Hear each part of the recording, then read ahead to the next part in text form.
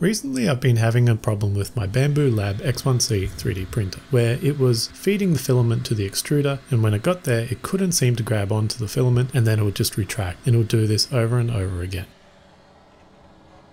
Upon taking apart the extruder assembly, I noticed there was a lot of gunk on the extruder gears, and this could be the cause of why the filament isn't extruding properly. So in this video I want to show you the process of how to replace your extruder gears in the extruder gears assembly. The first thing we're going to need is to go to the Bambu Lab site, and in this case I have an X1C, but they're also available for the P1. So if we go to the X1C series and we'll go to extruders, and here you'll see a few components for the extruder gear. The main one that we're going to use is the hardened steel extruder gear assembly. There is also the complete assembly, but that's probably not going to be needed in most cases. You're just going to need to replace the extruder gears. In the case where you have a P1S or a P1P 3D printer, you may want to install the hardened steel extruder gears so that it can allow to print more exotic materials, such as carbon fiber filaments. This is because the P1P and P1S come with steel extruder nozzles, and they're not suitable for these harsher materials. So once you've received your hardened steel extruder gears, we can then move on to the actual installation process. You probably want to home the device first. So we can go to the settings page and then just click on the home button. This allows the machine to home to the center, and from here we can make minor adjustments either forward or back, or left and right, and we can also drop down the build plate to give us some more working room.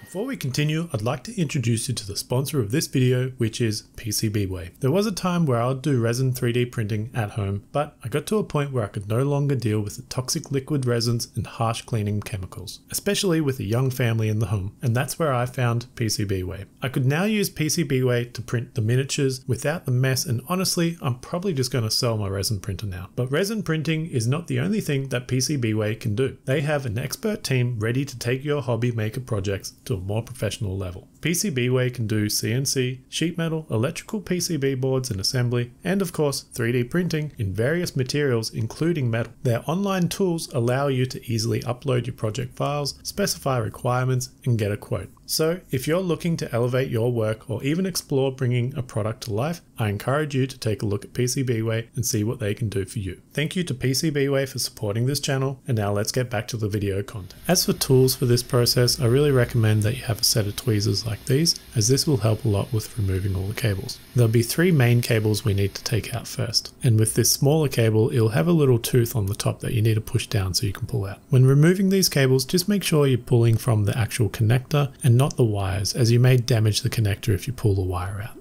The next thing you're going to need is a screwdriver. In this case I have an electric screwdriver, which just helps a lot. So find the right size, and then you'll need to remove the two screws that hold the nozzle in place. When you remove the nozzle, just give it a light touch to make sure it's not hot, and then you can wiggle it out of place and pull directly down. Once it's free, you should have the complete nozzle assembly in your hand, and you can just put that to the side safely. We need to remove one more cable, which is for the extruder gear assembly itself. Now there usually is a bit of glue on this the first time, so you need to pick it off first, and then you should be able to get the cable out. And then we need to remove the filament tube by pushing down on the base and pulling the tube up. There are three more screws that hold in the extruder gear assembly itself. One at the top, one in the middle, and before we remove the last screw on the bottom, we need to first loosen this screw that holds the filament cutter in place. And then we want to loosen enough so that we can move the cutter out of its position. And once it's free, it can just hang down the side. We can change our tool bit back to the bigger size and then remove the last screw at the base. Of course, make sure you're putting all these screws somewhere safe so you're not going to lose them. And then to remove the extruder gear assembly, all you need to do is gently pull it out, and it should come out in one piece like this. When you get your replacement extruder gear set, it should come in a small box like this. You can see what they should look like when they're nice and clean.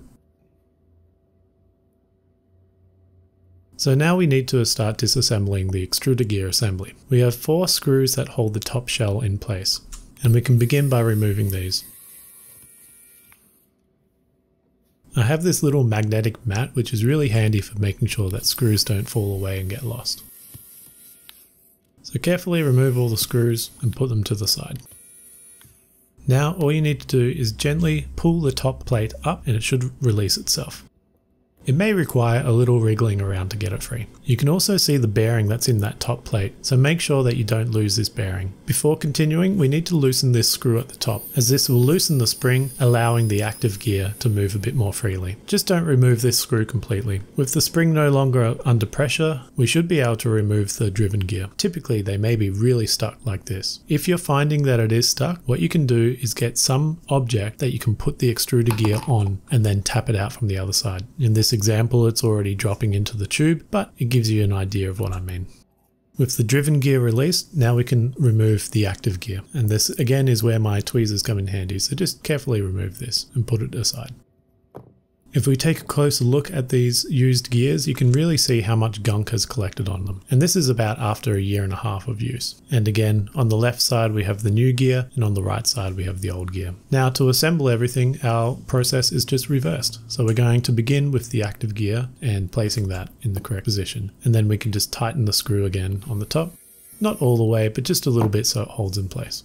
And before you drop in your driven gear, just make sure the bearing is still in place, and then carefully fit the gear in place, which you may need to rotate around a little bit until you feel the teeth engage, and then it should fit together. And now we can completely tighten the top screw. This should fully engage the spring of the active gear. The final step for this part will be to put the cover back on. Again, checking that we have the bearing on the other side for the gear as well. So this bearing should align with the shaft of the gear, and also this hole will align with the pin of the active gear. So simply align the two up and press it back into position. And then we can go around and add our screws back in. And of course, tighten them all back up. These electric screwdrivers are a really handy tool to have, and you can pick them up on Amazon pretty cheap. They're well worth the investment. With that all reassembled, just have a look around, make sure that nothing is missing and that it all looks good. For the next step, we need to assemble it back into the tool head. You'll want to align the internal gear to this motor gear on the tool head. So make sure it's in the correct orientation, and it should just push back in place quite easily. Simply wriggle it around a bit until it fits. We can then put in our screws for the top,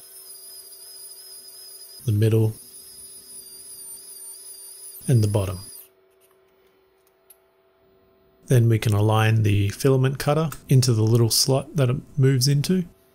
And while holding that just in place, we need to tighten the screw back up. With this screw engaged, it will prevent the cutter from falling away again. It's a good idea just to test that the movement is there. While I'm here, I'm also going to install a new hot end assembly. And this is quite a straightforward process. All we need to do is make sure the cables are not pinching on anything, and then simply push it up into place and drive in the two screws that hold in the hot end. Sometimes it does require a little wiggling around just to get that first screw in, and then the second screw is usually much easier. Alright, we're almost done. Now we just need to connect all these cables back up. So there'll be 4 cables in total. This first one is the one that had the bit of glue on it for the extruder gear assembly itself. Then we have this little tiny cable. There is a little cable holder just in the side here. You can see me pushing it back in place.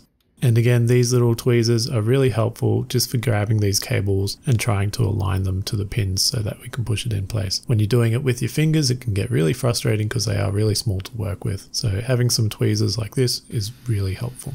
And then we can just tidy up the cables a bit by putting them behind this cable holder. And the final step will be to put the PTFE tube back in the top and to put our front cover back on the tool head, making sure that it is securely fitted. It's probably a good idea to power cycle your machine at this point, so simply turn it off and then turn it back on again and wait for it to boot up. Once it has booted up, we can go over to the printer settings, go to the filament tab, and you might need to unload the current filament by selecting it and clicking on unload. It will go through this process of heating up the nozzle and cutting and retracting the current filament.